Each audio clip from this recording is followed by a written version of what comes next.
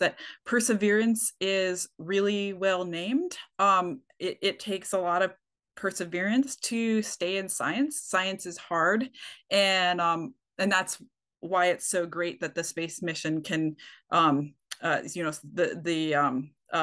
space program can encourage students to stick with it, because we need these students to stay in science and engineering to help solve the problem in the future. So I encourage students to persevere. Science is hard. It's hard for everybody, and so if a student is feeling like it's hard for them, uh it's hard for everybody. So don't be discouraged. Persevere in science and help solve the problems, um, and and work on the exciting, interesting problems of tomorrow.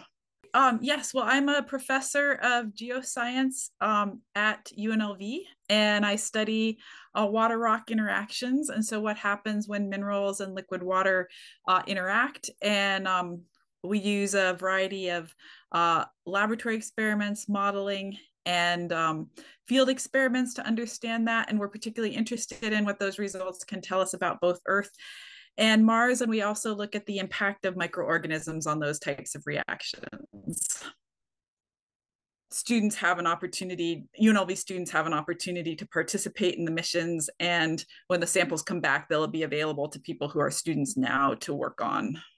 And I would say the biggest benefit from the space program is that it inspires students to go into science. I think that the excitement of the space program can help students stay engaged in science, and even if not all of them become planetary scientists, maybe they become engineers, and maybe they become doctors, or maybe they go into biomedicine and they help to work on solving problems, problems in our society. And so yes, the space program has a lot of benefits to us here on Earth.